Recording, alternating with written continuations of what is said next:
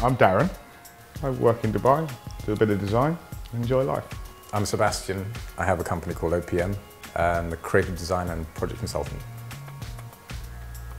I'm the social animal. You know, I'm out and shouting about us and trying to get the work in and trying to persuade him to come out as well. Whereas Sebastian kind of takes the mantle of, once I've got the work in and we're doing stuff, he's the one who makes the work work. 3 words to describe Darren, which isn't going to get me into trouble. I can take it. Certainly funky, precise, and emotional. Sebastian, organised, determined, and cool.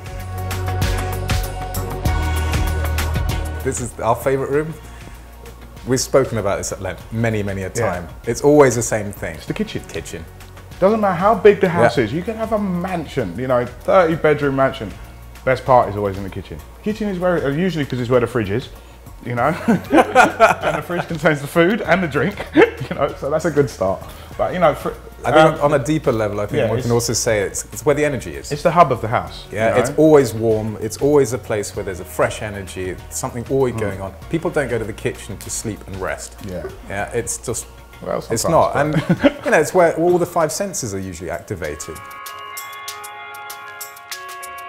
One difference between us is he's definitely more outrageous. He'll be that one person who says, wouldn't it be cool if we did this? And I'm looking at it going, never even crossed my mind. But yeah, if we tied it up around the edges, it would work. The most important piece of furniture in every house is the bed. Because you spend a third of your life in bed. So I think you should spend, you know, close on a third of your wages on your bed, because it's just a great place if you get it right. And you know, you can do so much, and it's where families are created. I'm a little bit different on that sense. I mean, I totally agree, yes, the bed, great, fantastic, but if I was to spend a wad of cash first, it would have to be the sofa. Sofas are the only thing in the house which really allow me to be truly me. Pretty much horizontal, comfort, and it's the type of thing where you can either listen to the music, read. It's multifunctional. It's fantastic what you can do with these things. You know, listen to TV, and you can even use it as a bed. There we go. The make or break of the change, space planning. 100% to start with. You've got to start with the space. And understand how you're going to use the space. Yeah. You know, a lot of people get it, I don't want to say get it wrong, but I would say they complicate things by not putting the right furniture in the right position.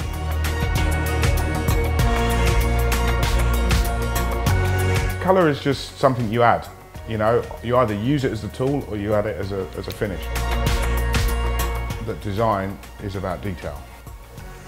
And being a designer in general is not all just about creativity. To be honest, the creativity aspect of it is 30–40%. We're all of us designers if we want to be. But I think it's taking the time to see the finite detail that makes a design. I think once we do Dubizzle someone's house, I just want them to be the smile, you know? If they walk in and there's a smile, then we've done a good job. I want people to hug me, maybe weep a little bit in joy, just be so grateful.